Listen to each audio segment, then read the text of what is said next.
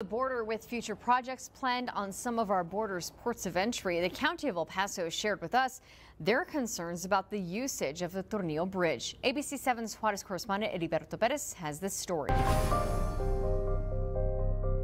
The county of El Paso continues its efforts to keep commercial crossings at the Marcelino Serna port of entry in Tornillo, Texas, because the federal government could shut it down if a number of crossings is not reached.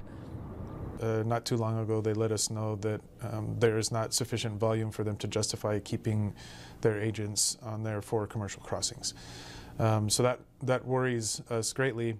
El Paso County Commissioner David Stout also told me U.S. Customs and Border Protection opened this port of entry to do a pilot program for commercial traffic. Only few commercial trucks cross through that port of entry daily. According to the U.S. CBP's Traveler and Conveyance Statistics data, in January of this year, around 533 trucks crossed through Tornillo. In February, there were 712. This is compared to the more than 3,400 that crossed in October when commercial traffic was shut down at the Bridge of the Americas and Zaragoza Bridge. We want to make sure that it's not a waste of money, a waste of taxpayers' money, right, to have built that bridge and it not be, make sure that it's being utilized for the reasons why it was built. Commissioner Stout also told me the county built this bridge to add capacity for commercial crossings in our area, but it has not been used as planned so far.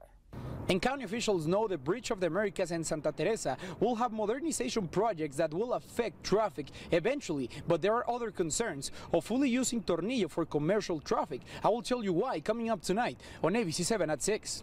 Reporting from the Bridge of the Americas in Ciudad Juárez, Heriberto Pérez, ABC 7.